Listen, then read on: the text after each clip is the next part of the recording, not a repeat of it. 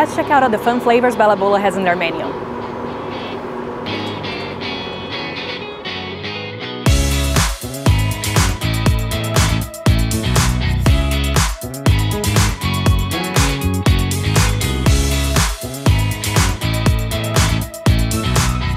Todd, you have made quite a few changes since you take over Bella Bolla. I have, yes. Tell me a little bit about what drives you. The biggest, most important change, I think, is the cheese. I went with a company called Grande, which is the best cheese on the market, bar none.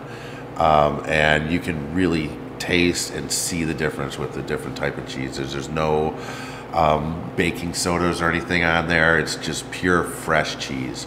And that's the biggest change. Along with the fresh mozzarella. All my produce now is sourced from across the street at the PH Country Market. Nice. That way it's always fresh, and I don't have to buy bulk and have a bunch die at the end of the week, which is, saves me on costs.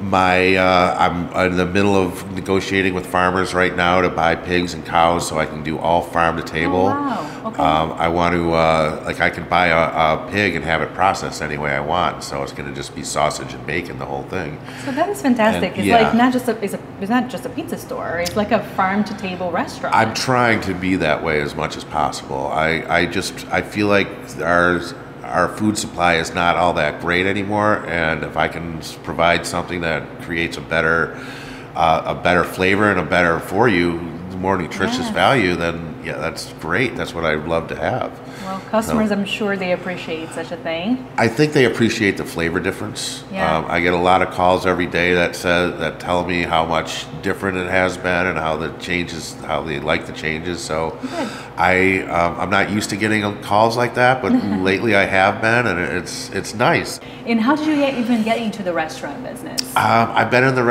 the pizza business most of my life. When I was in college in Florida, I started out as a Domino's driver. I worked my way up into management. Then I got into other companies such as Domino's and Papa John's. I feel like I have more control with my own spot. I can make changes. I can make it better.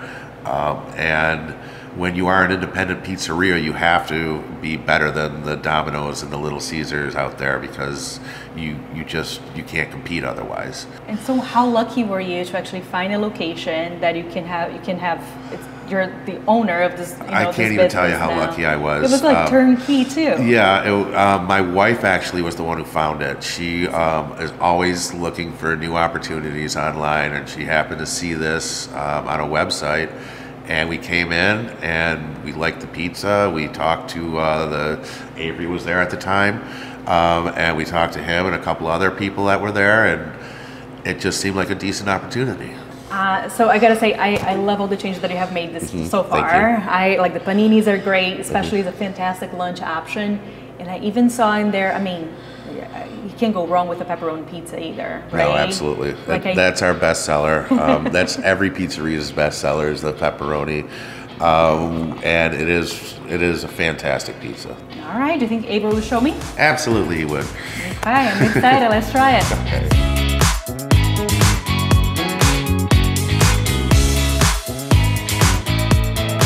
This is the hardest part, is shaping the dough. It is the most fun though, in my opinion. Okay. So we always put this corn flour up here on the board, and this is what we use to put it inside the oven. I kind of toss it around the flour and then start to press it out. I mean, you're a pro, look at this. And then I just keep stretching it out over here till it gets about that size. That's when I start to try and pick it up and grab the edge and just kind of let the gravity pull it. Because the gravity of the pizza will pull it out and stretch it. That is so cool. And then really, once you're there, that's pretty much it. It's basically the right size. So the first step though is the sauce. And so for a 10-inch size, I do like 1.5 scoops. And the cheese, we don't have any specific measurements for the cheese, but we have sort of a look for it. Looks about like that. You got sauce peeking through everywhere. It covers the entire pizza. And then the fresh mozzarella. Now the pepperoni pizza only gets a few chunks of this. All right, so is it pepperoni time? Yeah, pepperoni. So this, again, there's no set amount, but I tried to just put one after the other, go around the pizza. And then the last step, the Parmesan cheese. Now this, I just sprinkle over the top. And then that just makes the pepperoni a little crispier, adds a little flavor to the crust around the edge, and it's just a good little topper at the very end. It makes me smile. Yeah.